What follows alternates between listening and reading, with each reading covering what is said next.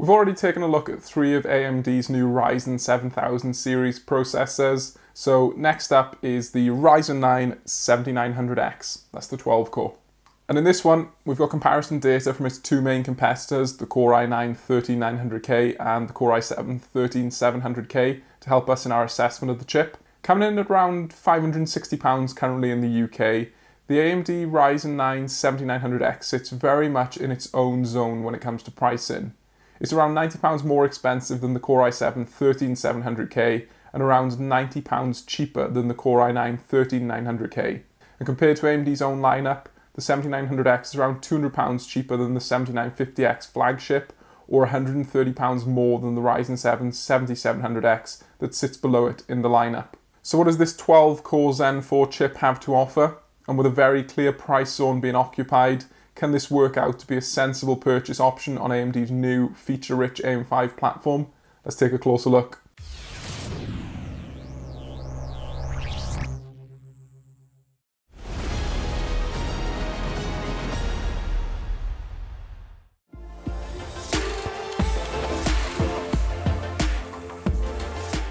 We've already taken a good closer look at AMD's new Zen 4 architecture and the AM5 platform, so make sure you check out some of our previous CPU reviews and the motherboard reviews, both on the YouTube channel and on the KitGuru website. There's more information over there.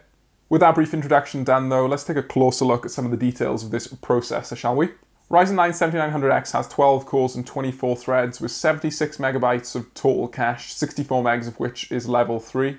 Base clock of the new TSMC 5nm fabbed chip is 4.7 GHz, and the maximum boost clock is a lofty 5.6 GHz under AMD's Precision Boost 2 algorithm. The 7900X's TDP is 170 watts, and that means that it'll get 230 watts or up to 230 watts of package power delivered, just like the Ryzen 9 7950X flagship. So that's more than some of the lower down chips in the rank, which are 105 watt TDP. And of course, being a 170 watt or 230 watt delivered part, there's no boxed cooler, and that's a sensible decision in my opinion. You're probably going to want a good cooler for this chip. There is the integrated RDNA 2 iGPU with actually decent performance capabilities and solid media consumption support, and that's good to see. In the UK, the Ryzen 9 7900X is about £560 currently. Of course, it runs on AMD's PCIe Gen 5 capable AM5 platform, so will also need to be used alongside a new motherboard and DDR5 memory. Make sure you get your wallet ready to be given a pounding if you're upgrading from the AM4 or previous gen Intel platforms. And key to highlighting this comparison is that the Intel competitors will also need a modern motherboard, many of which support PCIe Gen 5. Yes, those Intel chips can also run on cheaper DDR4 capable boards, but if you're spending somewhere in the region of £500 plus on a processor, we think, plus you need a new motherboard, we think going for DDR5 is probably a sensible option at this point when we're talking high-end chips realistically. But let us know what you think on that point. Would you actually buy one of these £500 plus chips and want to run it with DDR4? Obviously you can't do that with AMD, you can with the Intel competitor. But yeah, I'm rambling at this point, so let us know what you think in the comment section down below, and let's jump into the test system and some of the performance numbers.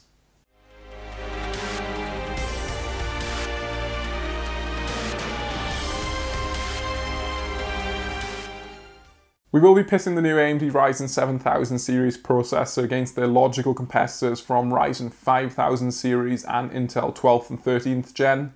Both DDR5 platforms use 32GB 6000 MHz sets from G-Skill's Trident Z5 range, though the timings differ slightly, with the AMD Expo kit running at 30, 38, 38, 96 versus the Intel XMP set at 36, 36, 36, 96. But this is pretty close between the two sets. The new AMD processors are tested on Gigabyte's X670E Aorus master motherboard, featuring the BIOS revision and a GSA profile as supplied and validated by AMD.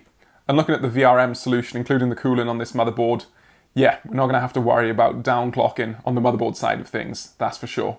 We've enhanced our CPU testing setup to include an AMD Radeon RX 6950 XT graphics card for pixel pushing power. We specifically chose the 6950 XT thanks to its superb performance at 1080p and 1440p resolutions, the former of which is critical for assessing CPU gaming capabilities. And our specific board of choice is the monstrously large and tremendously well-cooled Sapphire Nitro Plus Pure model. We've also enhanced the power supply setup with Seasonic's new 1600 watt prime models delivering clean and consistent juice. And then rounding it out, all platforms get a 360mm all-in-one liquid cooler for cooling on their open air test bench. With regards to test procedures, it's the usual process we deploy for CPU testing. So if you want more details about the procedures, the hardware, the setup, the settings we use in games, etc., then do head on over to the Kickroot main webpage where you'll find that information. Let's jump into the test data. Looking at power consumption, it doesn't make for particularly pretty reading with all of the modern Core i9 and Ryzen 9 CPUs. 194 watts package, which was just under 300 watts wall, for the 24-thread Ryzen 9 7900X is a hefty draw. It is, however, lower than the Core i7 13700K and the Core i9 13900K in their auto running modes, and it does allow AMD Zen 4 cores to run at 5.1 GHz average. High power draw means high temperature levels too. The 7900X isn't as bad as expected here, with a load value just shy of 90 degrees Celsius under a 360mm all-in-one liquid cooler. You're going to need a burly cooler to handle the 194 watts package power of Ryzen 9 7900X, but even then, temperatures will still be high, as is the nature of Ryzen 7000 with AMD's Precision Boost 2 algorithm. Of course, you can control this in the UEFI if you really want to. Looking at Blender Classroom, performance from the Ryzen 9 7900X is very strong. Intel's Core i7 and Core i9 competitors are tough to ignore though, particularly with the much cheaper but very power-hungry 13700K almost matching AMD's 24-thread processor. Cinebench multi-threaded testing actually sees the Core i7 13700K outgunning the Ryzen 9 7900X. That's not a good showing from AMD. Yes, the Intel chip commands more energy, but it also costs £90 less. Single-threaded performance on Zen 4 is outstanding though, and the Ryzen 9 7900X is no different here. We see a Cinebench 1T score that is only comfortably beaten by the high-clocked Core i9s and AMD's own Ryzen 9 7950X. Handbrake H264 sees the stock Ryzen 9 7900X sitting just between the high-power and more sensibly powered Core i7 13700K configurations. Once again, this isn't a great result for AMD, as the Intel chip is £90 cheaper. H265 performance is an area where AMD dominates though. This time, we see the 24-thread Ryzen 9 matching performance from Intel's hefty Core i9 13900K in a high-power form. 7-zip does very well on AMD's Zen 4 architecture too. We see the 7900X once again opening up a performance lead over the Intel Core i7 13700K. If you're interested in 3D Mark numbers, the Ryzen 9 7900X is a bit quicker than the 13700K for the CPU profile max thread score. Moving on to gaming performance at 1080p, Borderlands 3 is solid on the Ryzen 9 7900X. AMD's chip puts in a good score that is very close to the chart top in pack. Far Cry 6 is not as strong, with the 7900X dropping down to 7700X performance levels. In this game, the Intel 13th gen chips are notably quicker, but it does seem that Far Cry 6 has a preference for Intel. Hitman 3 has the 7900X averaging similar to Intel's Core i7 13700K, but Team Blue's processor is notably quicker on the 1% low FPS values. As Far Cry 6 likes Intel, Shadow of the Tomb Raider has a preference for AMD Zen. As such, the Ryzen 9 7900X is up with the chart top in pack of AMD's own 7950X, the 5800X 3D, and Intel's Core i9 13900K and i7 13700K. Gaming performance for the Ryzen 9 7900X varies from title to title as expected. Overall, the chip is clearly no slouch when it comes to FPS, and its competitiveness versus Intel is solid. AMD's Precision Boost 2 algorithm is excellent. It maintains lofty clock speeds and lightly threaded workloads, so it still remains to be my favourite way to operate AMD processors, keeping that Precision Boost 2 algorithm running as it should be. Using Curve Optimizer also worked well, and it delivered an almost 200 MHz boost to the all-core operating frequency for our Ryzen 9 7900X. CCD0 clocked in at 5.35 GHz under load, and CCD1 measured in at 5.2 GHz. And this speed boost was all while the power draw and temperature remained tolerable, by Ryzen 7000 standards, that is. There's also the 88 watt PPT Eco mode that can be easily applied through AMD's Ryzen Master software. This cut clock speeds to around 4.35 GHz on CCD0 and 4.175 GHz on CCD1. And of course, temperature levels were also drastically reduced. you can manually tune for a 105 watt TDP or 142 watt PPT if you prefer, and that's what we did. This delivered a clock speed of around 5 GHz on CCD0 and 4.8 GHz on CCD1. Temperatures were also still very tolerable at sub 70 degrees Celsius under load. Overclocking via Curve Optimizer is a very sensible way to run AMD's Ryzen 9 7900X. You basically get a free performance uplift for no extra power consumption, and temperatures of 91 degrees Celsius is still fine. The 142 watt PPT Eco mode is very strong too, with a reasonably small percentage of performance shed in favour of better efficiency. You also get the one-click 88 watt PPT Eco mode via Ryzen Master if you prefer that, because that could be useful to small form factor users with cooling constraints. Curve Optimizer overclocked is my preference here, particularly when it helps the Ryzen 9 7900X just about fend off the high-powered Intel Core i7 13700K in these benchmarks. Looking at Cinebench performance per watt data, Ryzen 9 7900X really shines in its Eco mode settings. Even under its stock or Curve Optimizer overclocked modes, the 7900X does well. If you care about power efficiency, AMD's 24-thread contender looks like a solid option, and that is particularly true if you're happy to rein in its power allocation while still maintaining strong performance. AMD's Ryzen 9 7900X processor is an interesting one to analyse because its £560 price point in the UK means that it doesn't really have a direct competitor from Intel. The Core i7 13700K is about £90 cheaper, and the Core i9 13900K is about £90 more expensive. So there's no specific processor that this can really have a tussle with directly. Despite this, it's Intel's roughly £470 Core i7 13700K that presents a really tough headache for this 12-core AM5 chip. And that's because the 24-thread Intel processor is often just as fast in heavily multi-threaded tasks, performs well in games, and has just as good a platform when it comes to features and connectivity.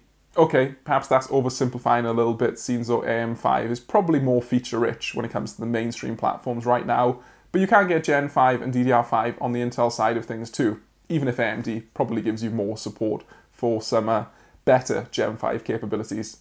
And then back on the point of that 13700K to 7900X comparison, there is the domain of power draw, and that's an area where AMD wins convincingly with its Ryzen 9 7900X versus the thirsty 13700K. Thermals though, they're seemingly high on all modern processors. That's just the way of the world in 2022, it seems. But AMD does have some options to control the levels for the Precision Boost 2 algorithm via the BIOS tweaks, so that is something to bear in mind, and it's a hefty tick in the AMD side of things. I think, as is typically the case for processors, a lot of the decision on whether to buy this chip will reside on the features of the AM5 platform. Unlike AM4, where cheap B-series motherboards were well equipped to handle high-end Ryzen chips, B650 is expensive. AMD has, however, promised support beyond 2025, so if you buy a good motherboard now, there's probably a strong likelihood you could upgrade to a new processor in 2 or 3 years. And that's something to bear in mind, given that the boards are really expensive right now. So yeah, that could be an influencing factor on your purchasing decision for the processor, because it fits into a platform after all. And AM5 motherboards, they are undeniably feature-rich, and often even more so than their Intel counterparts. Personally, I don't think AMD's lack of DDR4 support for cheaping out on a motherboard is really a decisive factor when we're talking about £500 plus processors. I think being forced down the DDR5 route at this price point is probably fine. I know a lot of people will disagree with me in the comment section down below because you've got a DDR4 kit that you want to recycle, but I think if you have to buy a brand new board, it probably makes sense to go DDR5 at this point. But yeah, let me know what you think. Overall, I think the AMD Ryzen 9 7900X is a solid processor. It delivers stellar performance, has a little bit of tuning headroom available, and works very well in eco mode. Intel's cheaper Core i7 13700K, that is a tough competitor though. And if you make the decision that the Ryzen 9 7900X is worth spending £90 extra versus that Core i7, you might also decide that the outstanding Core i9 13900K is worth another £90 extra again. And that is perhaps a tough position for the Ryzen 9 7900X to sit in. A good processor, no doubt, but Intel's competition above and below is undeniably tough. So yeah, to be honest, probably a little bit of a price drop will help the competitiveness here. Otherwise, Intel has sandwiched the Ryzen 9 7900X into a bit of a tough spot. So I've been Luke Hill for Kit Guru. Thank you for watching this video review of the AMD Ryzen 9 7900X processor. As always, let us know what you think in the comment section down below. Really interested to hear what you think about this chip. If you like this video, do all the usual YouTube stuff, so like, subscribe, support the channel. Check out the main written review on the Kit Guru webpage, that really supports us massively. Buy a cool t-shirt, check us out on Patreon, Discord, social media and the likes, and I will see you in the next one.